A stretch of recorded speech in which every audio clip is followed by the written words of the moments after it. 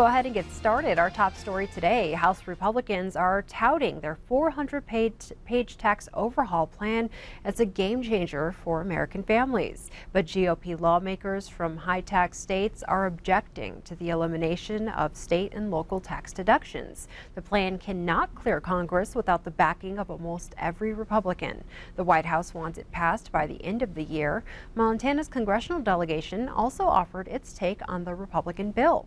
Representative Greg Gianforte supports the bill. He says Montanans need tax relief, and this plan does that. He says, quote, the plan allows Montanans to keep more of what they earn. A typical family of four earning $59,000 will receive $1,182 tax cut. Montana's senior Senator Jon Tester is part of the bill's next hurdle once it heads to the Senate.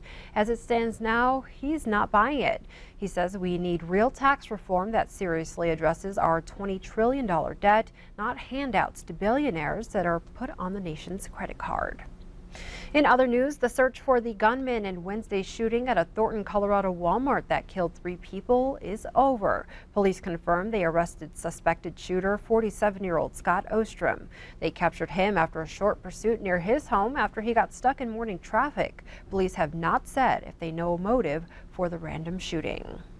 In state news, another turn in the ongoing debate over Montana's $227 million budget hole, as Republican House leaders say any solution is far from settled. On Wednesday, Governor Steve Bullock's budget director said key lawmakers have tentatively agreed to a 3-pronged framework to solve the budget crisis. 1 part spending cuts, 1 part tax increases, and 1 part budget transfers. But on Thursday, House Taxation Chairman Jeff Essman of Billings said he opposes any tax changes.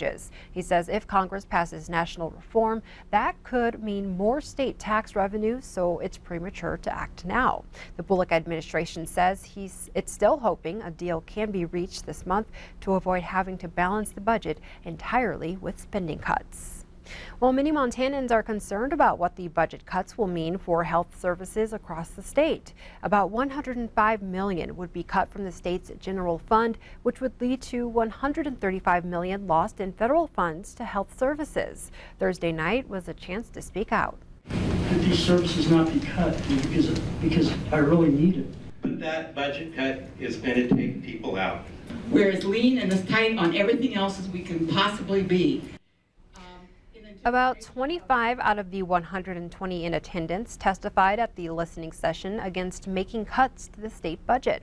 ARC Montana and Parents Let's Unite for Kids hosted the last 4 listening sessions across the state. They say case management, early intervention for children with disabilities, and optional dental for dentures would be eliminated. 8 legislators came to hear from constituents.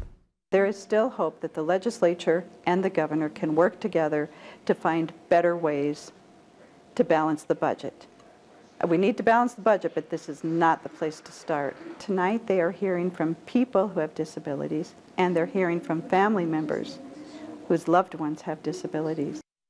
State Senator Doug Carey asked for suggestions, including consolidating services where possible. The group did not like hearing that, and State Representative Kelly McCarthy said lawmakers from both parties are working together on the budget. Well, more than 1 year after a Sydney man was gunned down on the job, his killer is now headed to prison. 36-year-old Ray Hansen was sentenced on Thursday in Richland County District Court to 100 years at the Montana State Prison with no time suspended. Hansen admitted he shot and killed Terry Klein.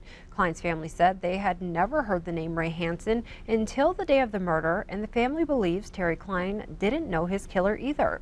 Hansen entered a construction site in August of 2016 and climbed onto the excavator that Klein was operating. Klein was working to repair a breached irrigation canal when he was shot in the head without warning.